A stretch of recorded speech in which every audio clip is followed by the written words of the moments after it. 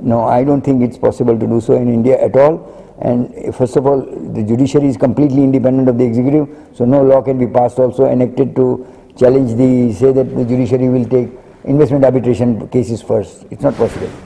Secondly, I don't think it's right also, because suppose there are cases of murders, there are cases of criminal matters, criminal intellectual property matters. Just because you have a BIT, therefore they must be given priority. I think it's fundamentally a wrong approach altogether.